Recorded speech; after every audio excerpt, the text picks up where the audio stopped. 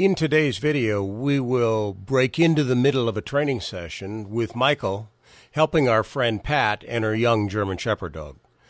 Michael is helping Pat train positions, the sit, the down, the stand. When her dog starts to misbehave, he jumps up on her and he barks. You will listen to Michael talk to Pat about how she needs to handle this behavior and correct it now before it gets worse. To break out of the position, don't repeat the command. No, sit. No. Sit. Good. Nope, sit. So get used to telling him, you're wrong when you break it, not repeat the command constantly, right? So when my dog's sitting, when he breaks it, I don't want to keep saying sit. Keep saying sit. Just tell him when he's breaking it, and tell him whatever his non-reinforcement cue is, and make him continue to do it, right? Okay. I haven't done that, so. Yeah. So, but he's ready. So he's doing these things nicely. He's engaged with you. He's focused. He's doing these pieces nicely. So now is the time to start to push for duration in the behaviors. Once the dog is doing the behaviors correctly with good energy and he's staying focused, the next step, no, sit. Sit. Good boy. Good. Good. Just like I taught him. No, sit. Sit. No. So you need to stop that before he gets to that stage, right? That's all right to stop him from Oh, jumping? hell yeah. Yeah, you told him to sit. Sitting and jumping on you are not... Hell yeah. Like, no.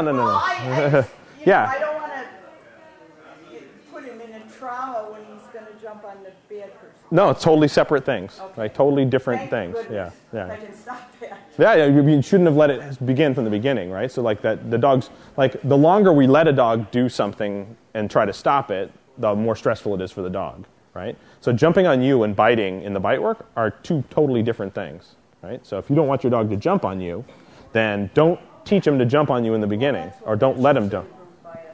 Yeah, I know. People will say that all the time. Like people are constantly with like, oh yeah, you have to let, in the clubs that I started in, it was like, oh yeah, you have to let your puppy bite you, you have to let him jump on you, of course they're going to be dog aggressive, of course, you have to let him drag you around on the leash, you have to do all this stuff, right? But it's not true, right? So those things are different situations for the dog. What the dog does in bite work and whether or not they jump on you are two totally separate things. Now, if the very first time my puppy came out and tried to bite my pant leg, I punched him in the head, then for sure I could affect his desire to do bite work, right? But in terms of, like, your dog jumps on you, you say, no, you don't get to jump on me. Like, that's not a part of it. And that's totally different than whether or not they're going to jump on the guy when they're doing bite work. They're not the same things at all, right? You can't beat them up for stuff when they're little puppies, but you can basically set the rules. No, well, I start with, my little puppies don't get to jump on me. They jump on me and I say, nope, you don't get to do that. And they stop and I say, yes, you get rewarded, right? If I don't want them to.